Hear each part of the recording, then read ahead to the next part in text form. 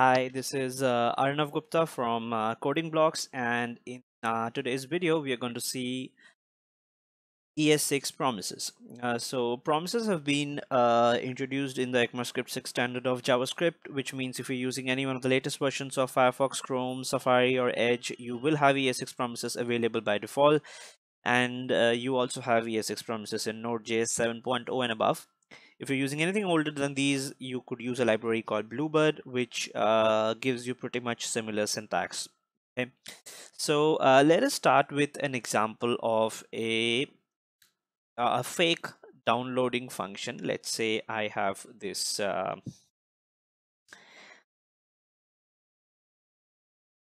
fake download function, and what this function does is it basically just sets a timeout, and this timeout for 1 second. So let me consider that downloading a file takes a second, and I use a done callback here. And after a second, what we will do is we will call done with some data. So for example, let us let downloaded data equal some data we scraped off the webs and called down with downloaded data. Okay, so usually these kind of functions, you can call these kind of functions using this kind of a syntax. You fake download, and then you define a callback function here. The callback function gets this data. We write something like this. We downloaded a file which had this data, and thing like this, data out. And if we run this code, it's not looking like this.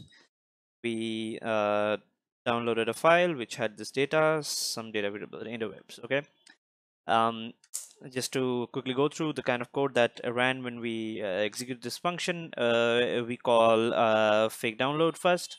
Okay, and this means fake download gets called. Timeout is set. A second later, the done function is called. Our done function is this function that we have defined here. Okay, this is our done function. Okay, and done is called. Downloaded data is logged in our console. Okay, okay. Now going back to kind of interface that promises make available to us is we take all that away, and let's now create this function. Fake download promise is a function. Basically, this what this does is it returns a promise. Okay, and a promise takes a function as an argument. It's this function should implement the executor interface. How does the executor interface looks like?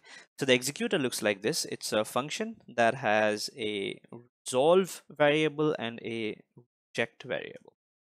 Okay, and we do our magic here. We call set timeout. We have this function, and we give it a 1 second timeout, and we let downloaded data equal to data from net. What we do is we call this resolve function, right, with this downloaded data. How is this handled? Basically, we call fake downloaded promise, and then we usually send a callback here. We write a callback here like this in the older case. What we do here is we get an object, we get a promise object when we call this function. On that promise object, we run the then function, and then takes the resolve function as its argument. So here we get the data, because this data was passed here into our resolve function, and we write our log line here. The data that we downloaded is something like this, right? Run this, and there you go. So here what happens is that when we when you use a promise, this fake downloaded promise function, what it does is it returns a promise object. So when we call fake downloaded promise, this is a promise object on which we can use a then call to write our resolve function. Okay.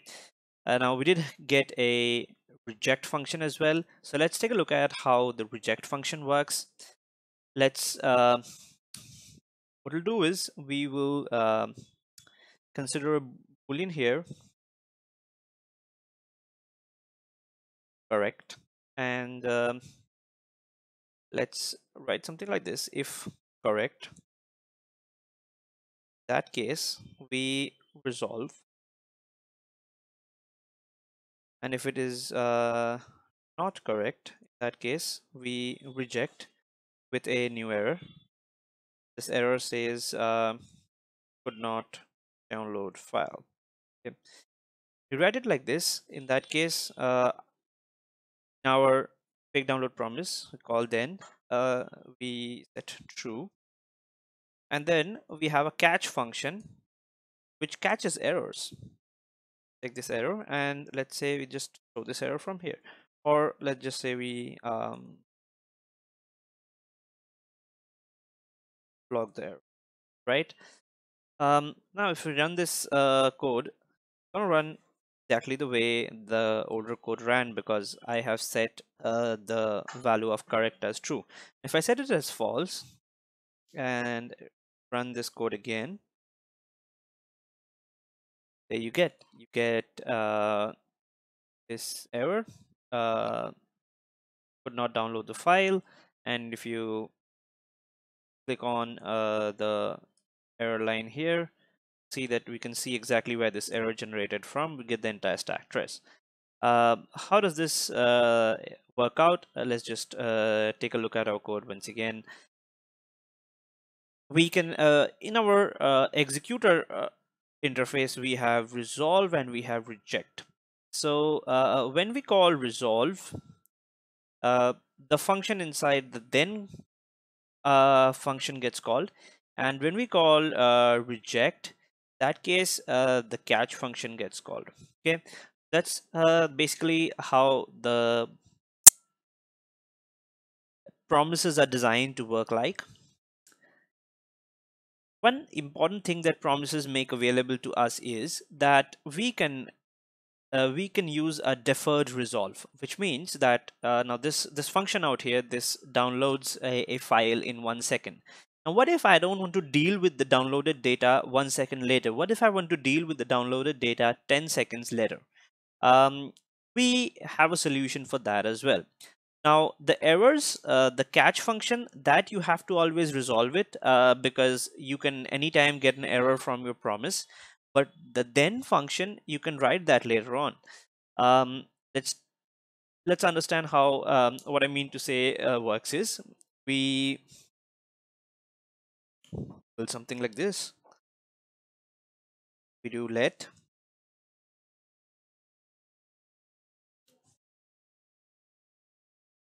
right let downloaded is equal to fake download promise. Let's just say false here. Okay, and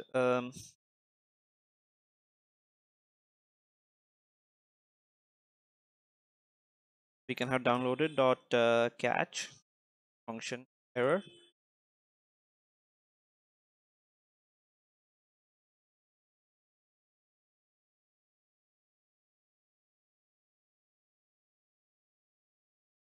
Let's say if I did it with true, I run this code right now like this.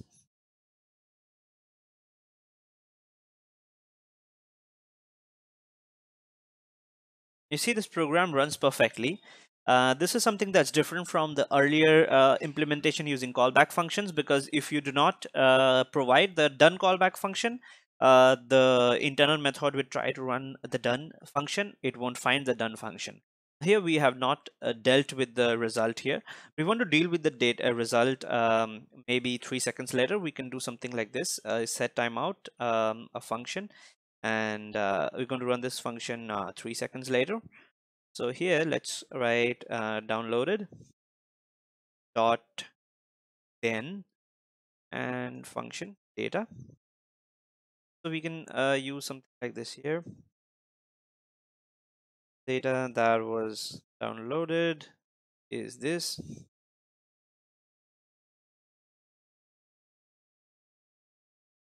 Data. We can see the difference better if I write an extra log line here.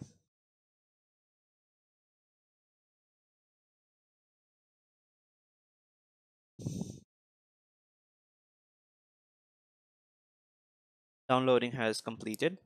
So let's just, before we run this function, you can see it in this situation right now.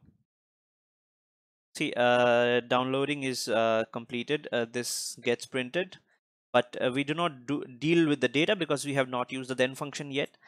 But if we now do make use of that, if we uncomment this part here, and gonna run this file again, the download has completed, and we deal with the data, the data that's returned from there later on, 3 seconds later, because that's when we resolve the then function.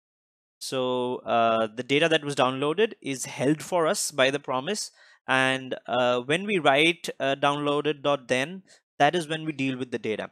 So even if the data has been downloaded, we can defer the task of dealing with that data to some later point of time in the future.